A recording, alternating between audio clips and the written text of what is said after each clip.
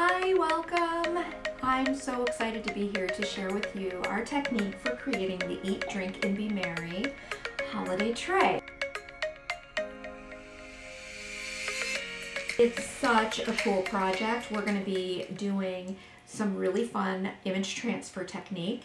We're going to be using some Iron Orchid Design Barnwood plank stamps, and I'm going to walk you all through it. So let's talk about the supplies that we need. This is from Home Depot, Lowe's, one of the big box stores. It's already pre-cut and has rounded edges.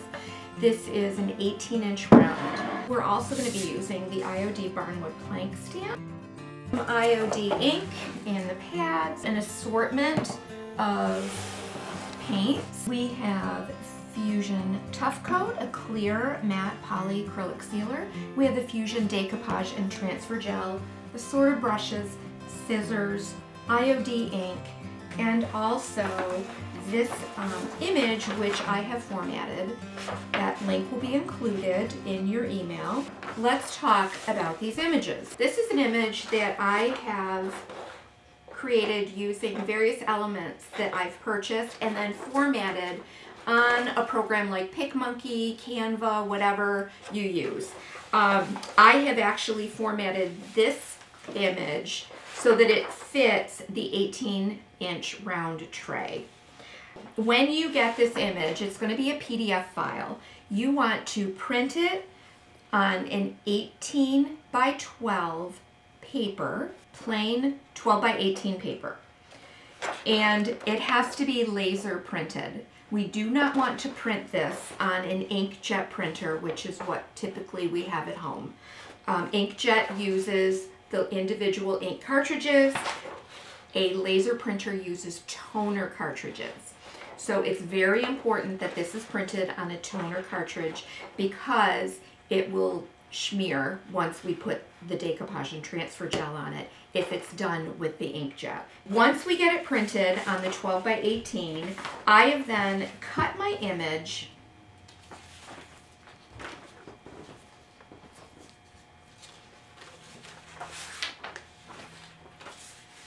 I'm then cutting my image so that I either am extremely close, right up close to my image, or in these areas where obviously we can't get around every little bit of tiny detail, I'm just getting close and I'm making a general, like getting generally very, very close to my image. Obviously you're not going to cut into each of these little pine needles, but I do want to get generally as close as I can. This is really a fun process. You can literally do an image transfer with just about any image as long as you have it printed with a laser printer.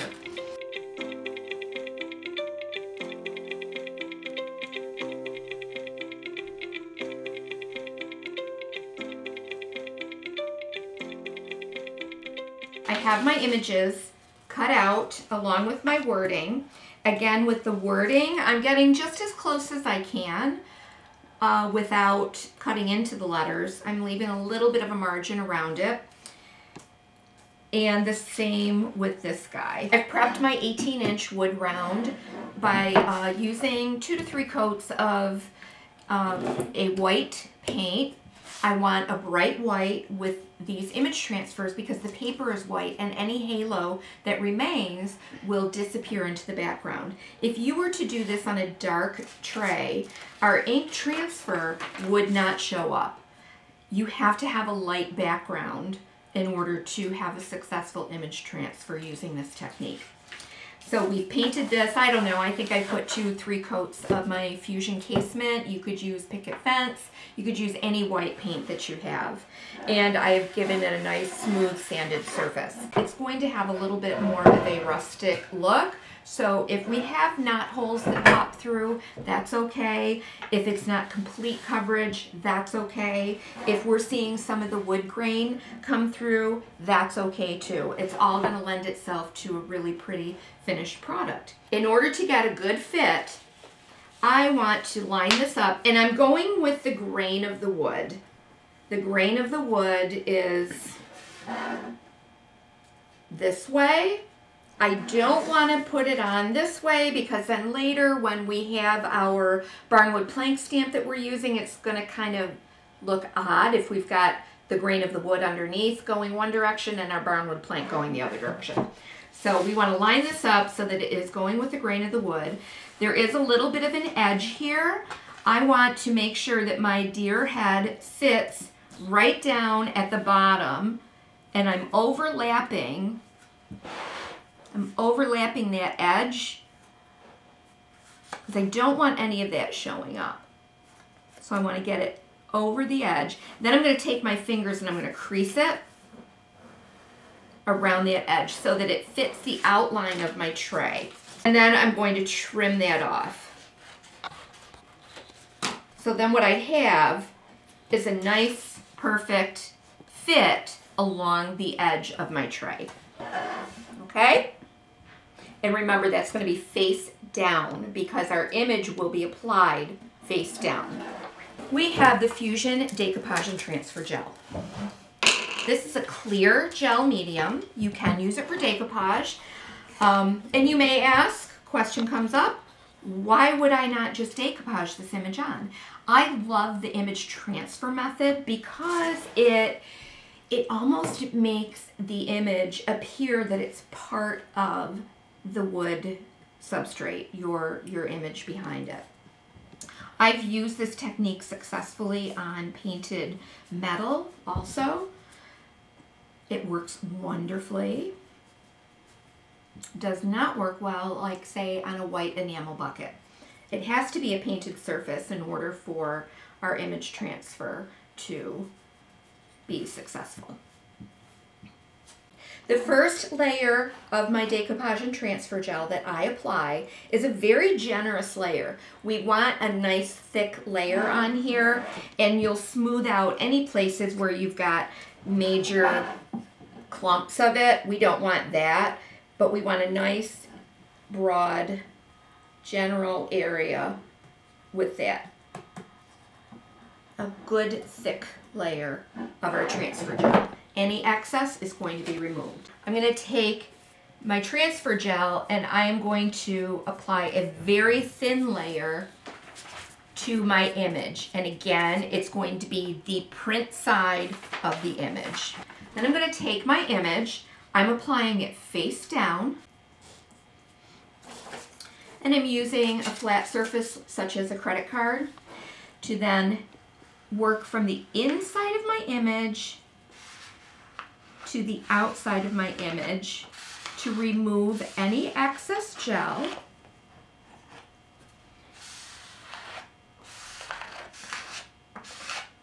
And also to form complete adhesion with my wood base. Working from the inside to the outside of the image, I'm applying a steady, gentle pressure. If I were to come back this way, I'd run the risk of lifting my image or tearing it. We don't want that to happen. So from the inside to the outside, I'm applying a steady, gentle pressure.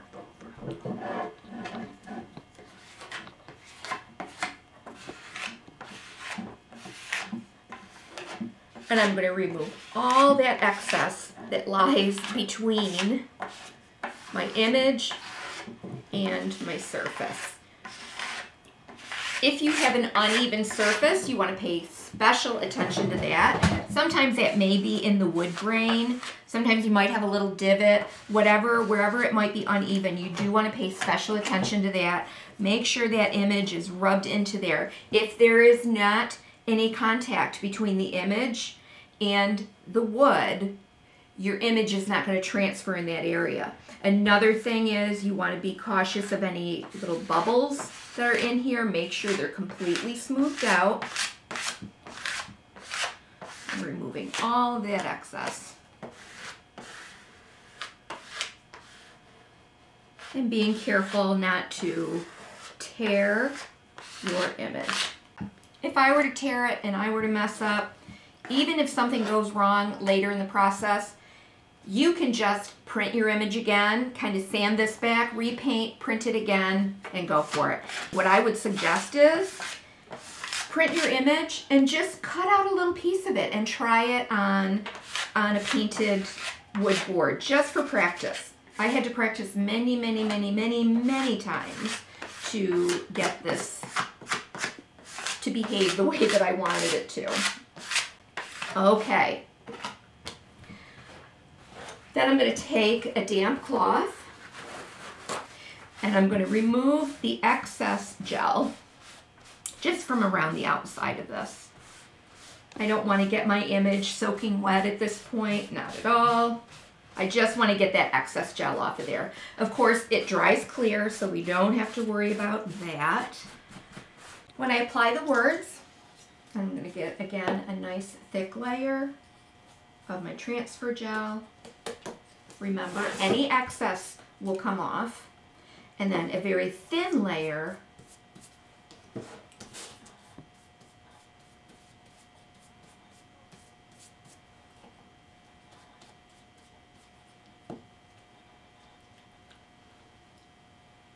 on my image.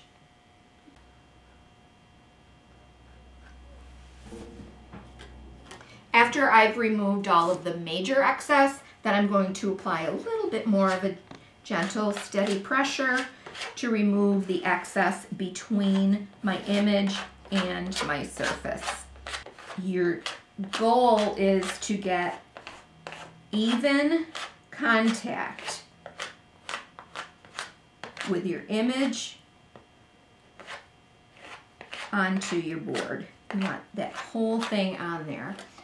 And that's what we look like. We're going to again take a damp cloth, remove any of the excess from around it,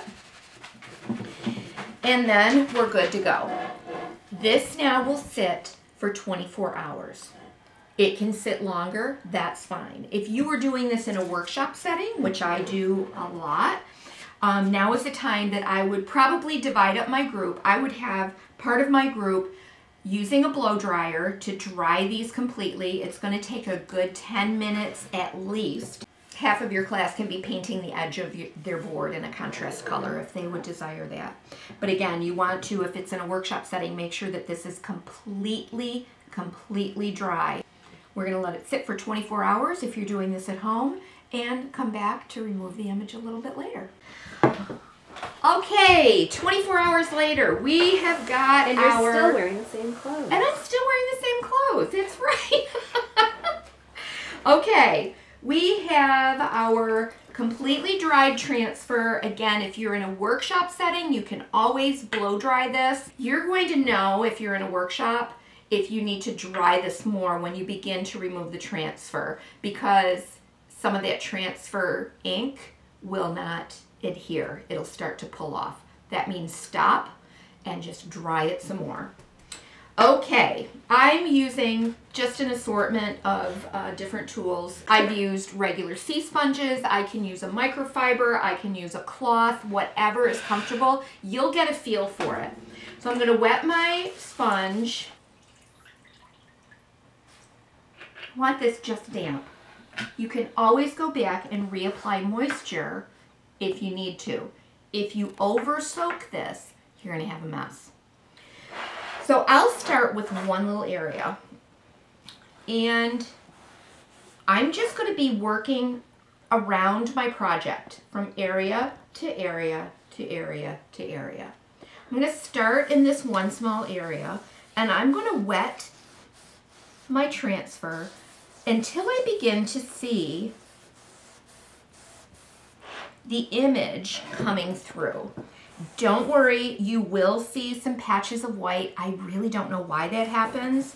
It's something with the transfer gel, but I want to make sure that I'm wetting this enough so that I am starting to see the image come through my transfer.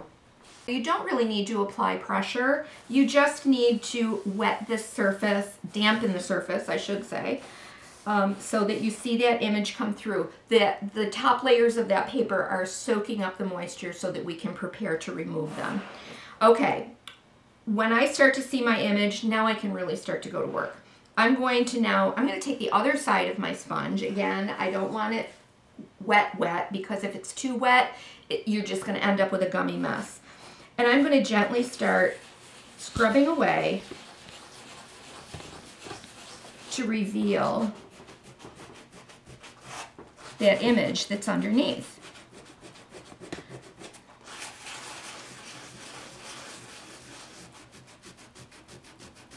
It's so cool. This is such a cool process.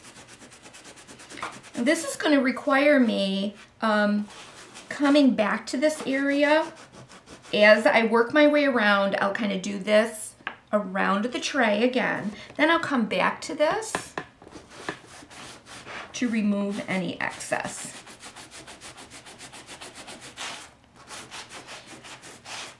When I'm doing these images, I tend to choose kind of more watercolory, a little more rustic type of an image, so that if you do remove too much of the image, if a little bit comes off, that we're not going to stress about it. It'll be okay. We'll fix it up. But you can see as I scrub, I'm removing the layers, but I'm not removing that inked image. Isn't that so cool? And I also, like, now, I know I don't have all the paper off of this, but I don't want to overwork it. I don't want to keep at it and keep at it and keep at it. I'm going to kind of move on to another area. This area here that I originally wet, I think that I didn't get it wet enough. So, because I'm having a little bit of a harder time removing the paper, I am going to dampen this again and let that moisture soak into those top layers. Then I'll come back to it. I'm going to move on to the next section. With my damp sponge, I'm wetting the area, and small area, until I begin to see that transfer coming through. We want some transparency in those top layers. What we're doing is we're wetting the paper so that it becomes easier to remove.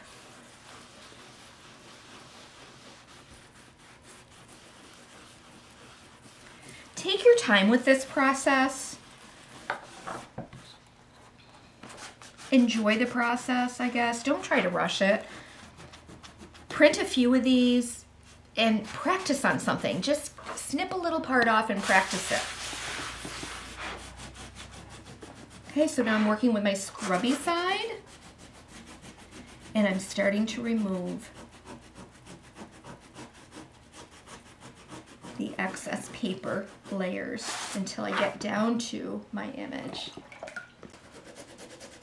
Okay, you can see here that on my deer, this eyeball here, I scraped away a little bit more of the image. I'm not worried about it. I can always come back and touch up. That's going to happen. This is not a perfect process, but it's a fun process. And probably because I just overworked this area. Or I might not have had super good adhesion in that area.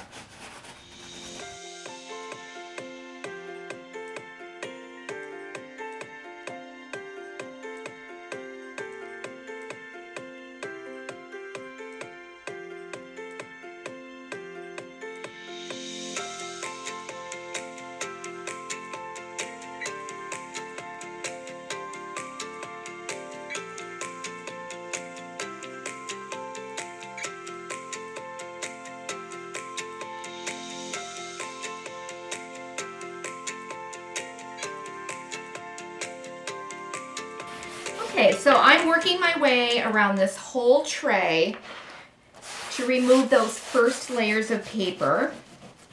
We're almost there.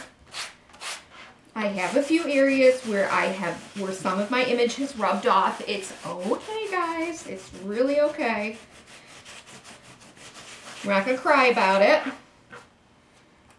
It just means we didn't have the best adhesion. I still make those mistakes. And, you know, you're working with so many different variables that it's hard to have complete control over the outcome. But I like this because it's going to be able, I'm going to be able to show you how I fix this up when I need to. Okay, so let's take a look here. I have actually, my tray is still pretty wet. I have worked my way around the whole tray. Once I have removed the excess layers, I'm going to come back now and I'm going to start with my palm and with my fingers. I am going to begin to create friction on that surface. And all those little layers of paper that are still that haze that's on there will begin to rub off. And again, you have to get a feel for the pressure that you're applying.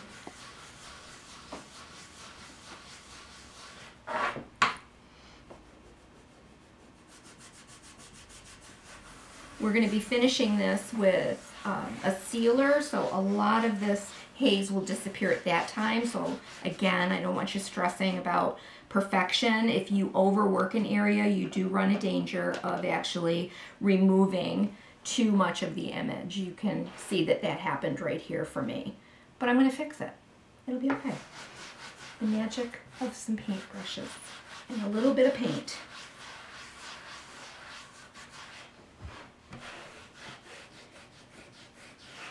Gosh, there have been times that I've done this that I've like completely removed sections of an image, and it's okay. And that's what's happening right here.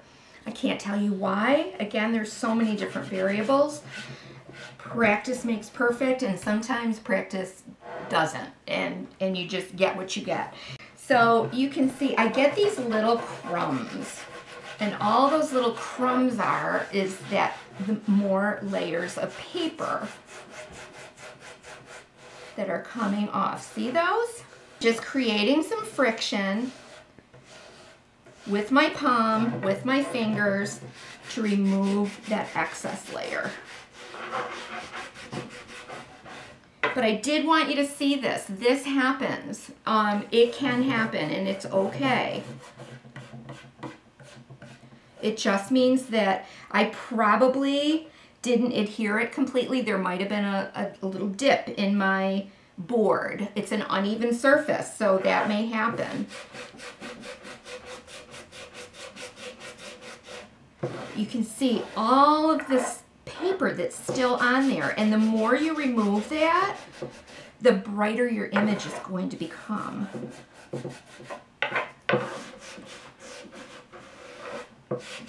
You may especially notice the excess paper around the edges. Keep working at it until that edge kind of disappears.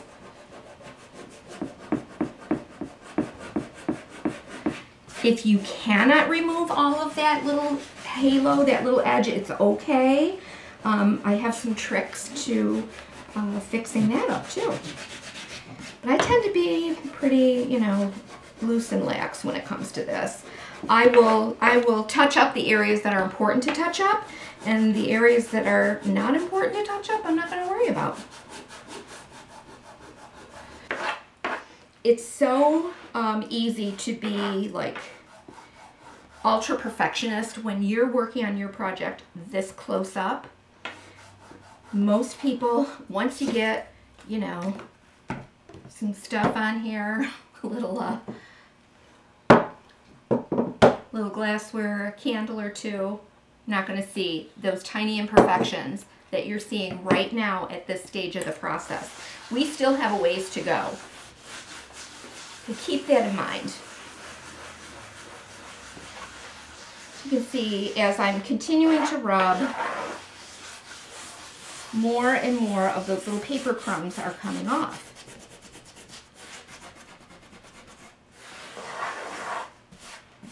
This is such a cool process. I find it very relaxing, actually.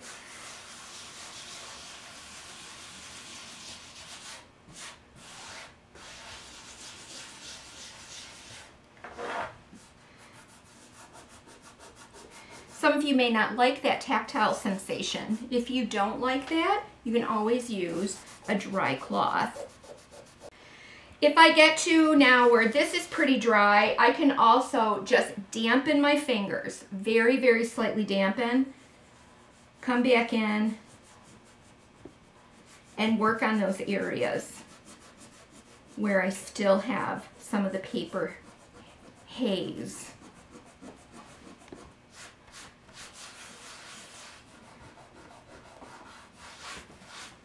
Don't feel like you have to do this all in one setting, because you can always redampen.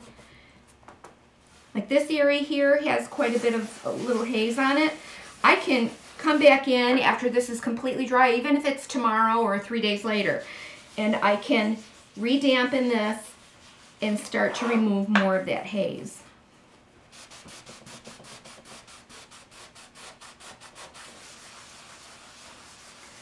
Okay, so I'm going to finish this up. We want to get as much of the halo off as we can without rubbing off our image. If you don't get all the halo off, like over here around the pine needles, this can be a little bit of a tricky area. I'm going to show you how we can touch up and fix that up later so that you will never notice.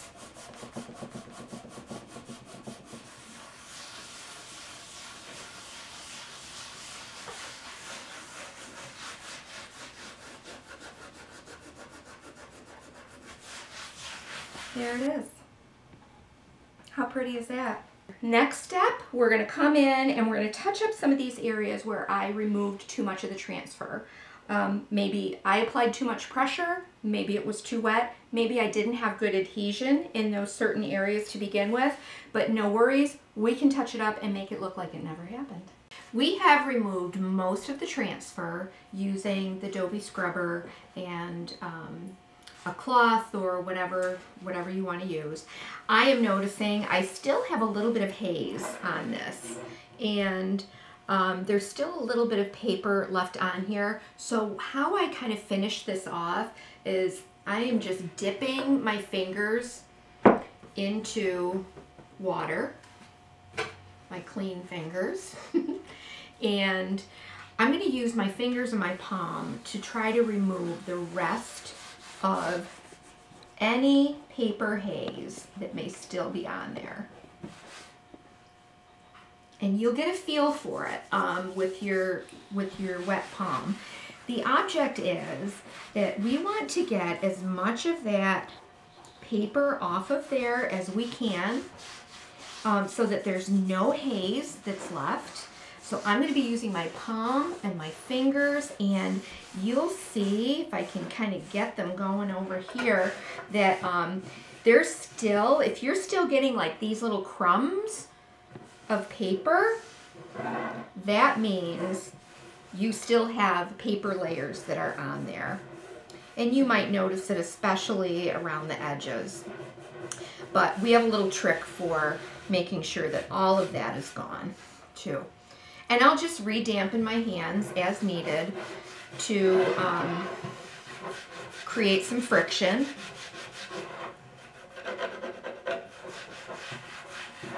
And get any last little crumbs of paper. All right, for these little extra areas here that have rubbed off of our transfer, I am going to just use my paints. I've picked out, for my lettering, the lettering color that I chose is kind of a burgundy color. So I'm just taking a small detail brush and I am literally just filling in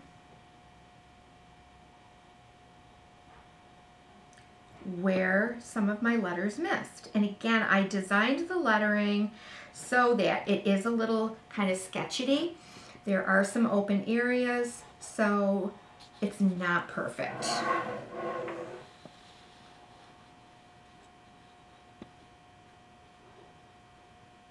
It's okay, we don't need it perfect. It's going to be just fine. Okay.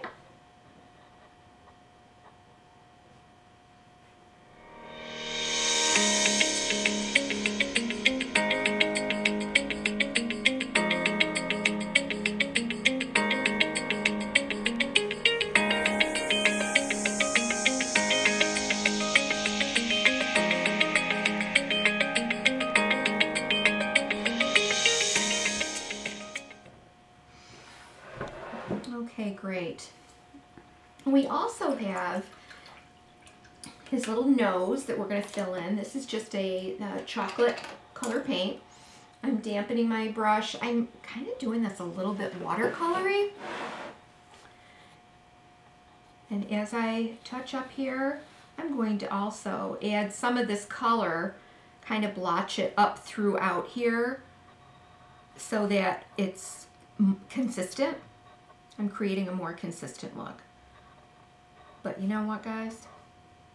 Once you put a little cheese tray on here, or a cocktail glass, or some candles, like nobody is going to even notice that you once were missing part of the image there.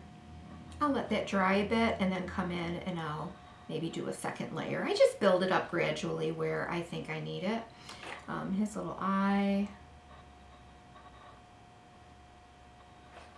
Not really super fussy about this because it is more of a watercolor image, and I just don't think it's going to matter in the long run if you miss a tiny little spot. I think the overall effect is perfect.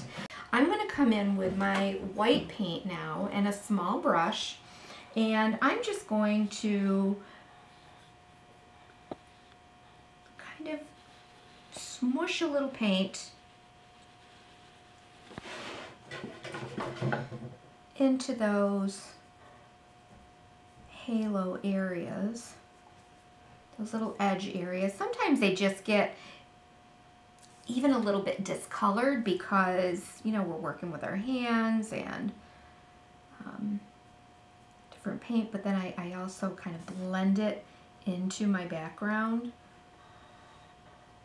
I'm not going to go around and do all of this, only the areas where I think it's really obvious or that I'm a little bit uncomfortable with.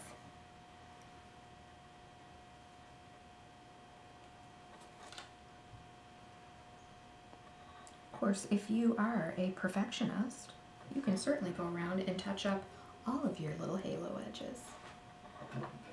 We're going to be adding another layer of Barnwood plank stamp over this. So a lot of this will be minimized anyway.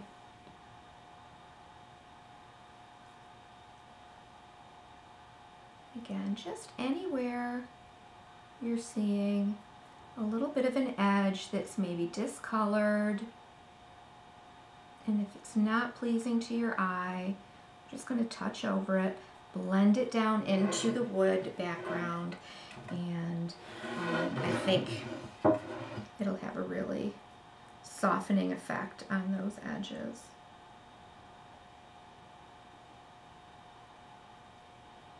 If you lose some of your pine needles, simply take a very fine liner brush and a green paint, and you can paint a few of those right back in. Nobody will ever know the difference. See, the fact of the matter is there's no problem that you cannot fix with this project. You can always reprint your letters, paint over this area, and just reapply them and then remove them again. It's really pretty no fail. If I need to, actually I'll show you like how I would just take an ultra fine liner with some green paint if I had to. I keep it loose, I keep it a little translucent.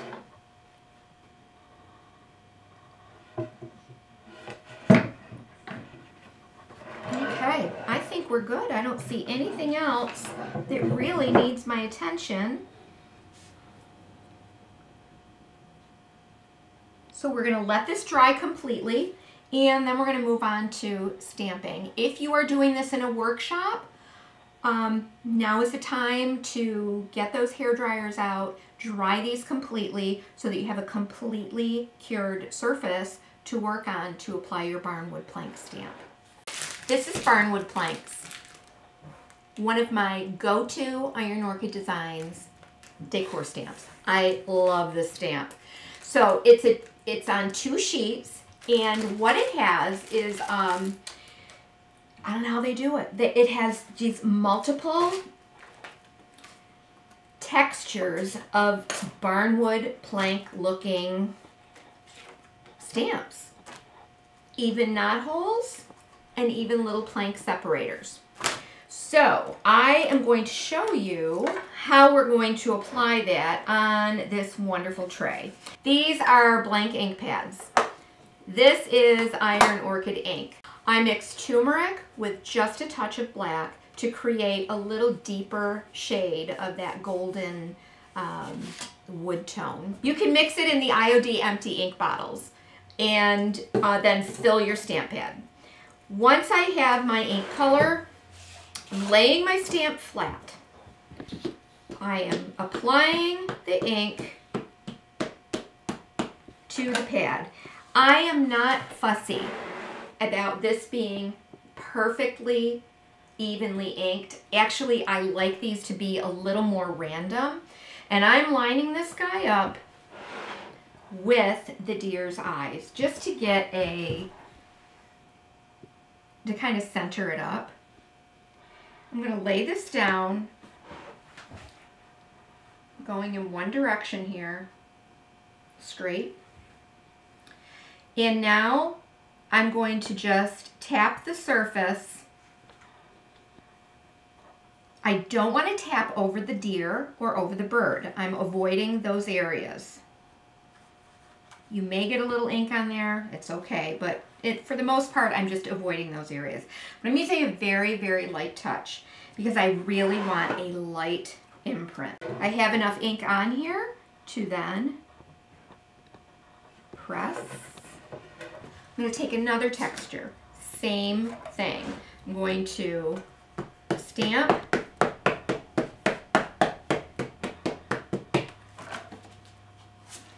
And I'm going to line it up with my, well, let's come up here. We'll start at the top this time. I'm going to line it up with my line that was created with the previous stamp. I'm tapping, lightly tapping over, because I want a very, very soft background look.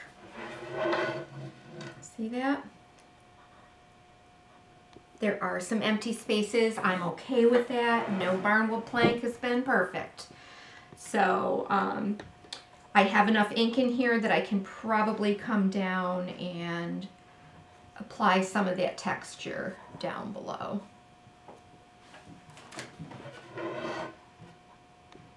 Pretty. I like it. Okay, we're going to pop that guy aside. I'm going to take now another texture, and you can use whatever you want. Whatever appeals to you. I'm laying my stamp flat. I'm stamping the textured side. I don't mind if it's not perfectly stamped or inked. In fact, I'd almost rather it isn't. And I'm gently rubbing or gently tapping with my fingers. I'm avoiding the bird. I'm avoiding these leaves as much as I can to get that impression. And then I'll finish off with a little bit down here. Okay? I'm going to take this guy. It's a little partial one. And I want to finish this off over here. Oh, yeah. I'm gonna restamp. This is so fun. I'm telling you, I love this stamp. It's so fun to use.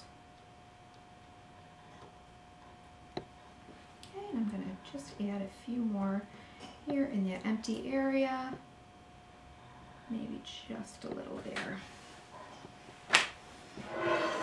Barnwood planks, pretty cool. If I wanted, here's a little trick I'll show you. I can also just take this little edge here and I can ink just that edge. if I wanted a more defined edge on this plank. I'm going to go ahead and do that.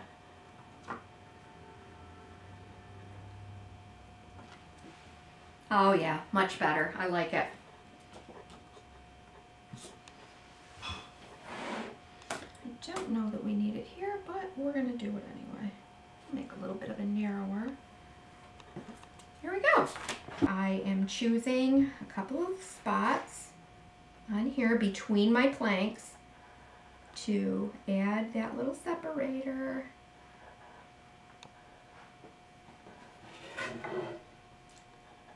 Pretty cool, huh? And let's see, I might add one over here. So amazing. And I don't go too crazy with this. I don't want to overdo it. And I'll pop a little one maybe just down here. You kind of have to know when to stop, right? But all of a sudden we have that appearance of the Barnwood planks. These are the knot holes. There's two different knot holes. You can either stamp the whole thing, or what I like to do is I like to stamp just half of it and then apply it along the edge of one of the planks. So I'll do one there. Again, I don't want to overdo it. I don't want to have knot holes everywhere, but maybe we'll put one right down here.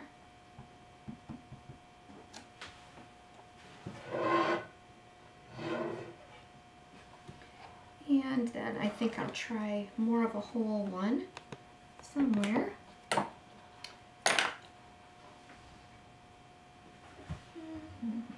Let's do one right here.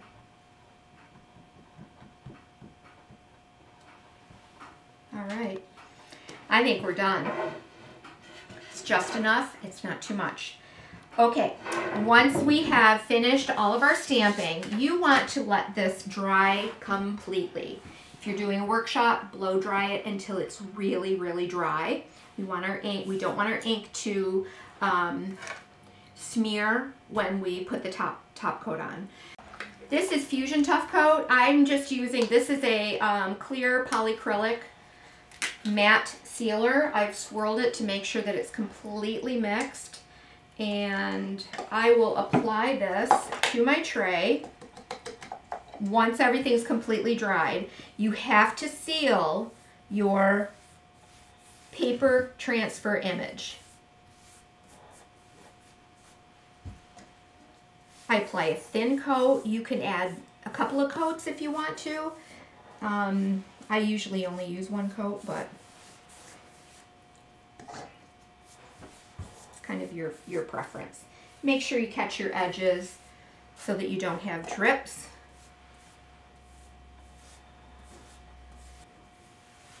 So this is the second coat on this tray. I have applied my handles. You could also put a Lazy Susan mechanism on this, or you can just hang it, put a hanger on it, and hang it as artwork. So you would want to put all of your sealer on before you do any of those things to finish it off. All of the supplies that were referenced on your list to complete this beautiful project are available at LandJGoods.com.